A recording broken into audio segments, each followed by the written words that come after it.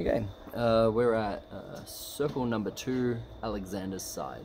Now this will be, before it was against the right angle, or at least like how you begin walking forwards as Alexander against the right angle, which is very similar to 1, 2, and 3 for Zachary.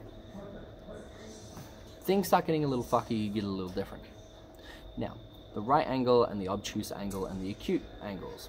These are, obtuse is in Thibault anything that is shoulder here, anything that is above this.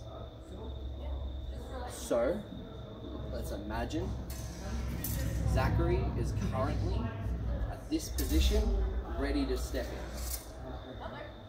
As Alexander, you have advanced and fucked around and flung your sword around and been a shithead until you've gotten to about here.